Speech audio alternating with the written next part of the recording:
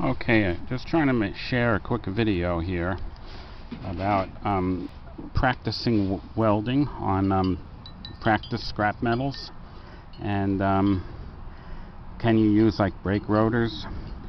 So there is debate about this, that brake rotors are probably or are definitely cast iron, and this piece here you might recognize it comes from a highway. I think it's those reflector things in the road. I found one and I broken off on the side of the road. I picked that up, and this piece here is definitely a piece of plate steel.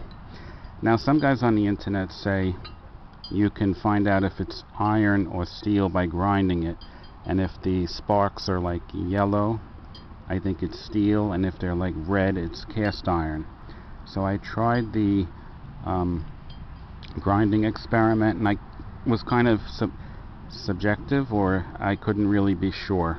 You know, it was inconclusive, the color of the sparks.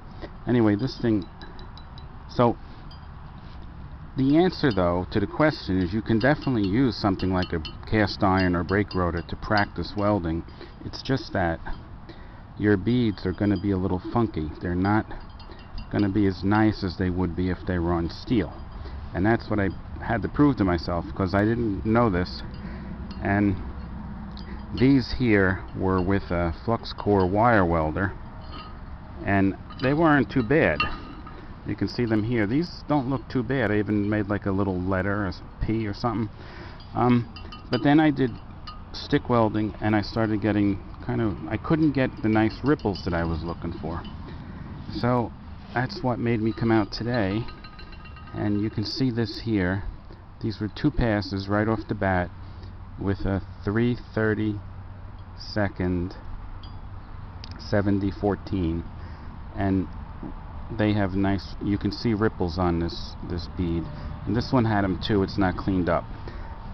I did the same thing, 90 amps, same settings on this, which is cast iron, and it's got this funky, like not ripples, but like bumpy, lumpy texture surface to it, compared to the ripples, which look so nice. And as I said, I did a lot of things on this rotor, and most of it was coming out lumpy like this. So it works, it welds, it just that it doesn't look as pretty. But you can learn things like undercut. For example, here, another thing was happening was the welds would start off kind of cold, so the bead was raised a little, narrow and kind of raised, and by the end of the pass it was a little wider and flatter. And then here you can see the obvious undercut at the end of this. So that must have something to do with the fact that it's cast iron. This one here, stainless, this not stainless steel, steel, carbon steel, there's no undercut with these settings. And I went from here to here, so the metal had to get pretty hot by the time I got to the end, and it didn't do what it. So I think the cast iron is softer, more delicate. But like I said, you can use it for practice.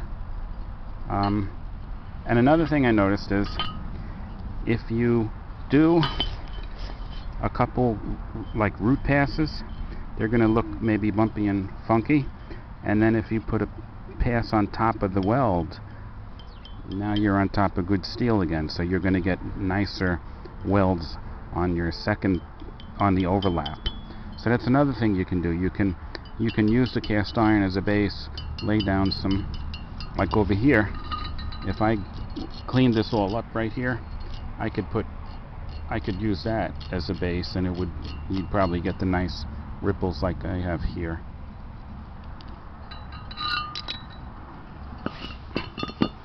And same thing here. This was a second layer, not too bad.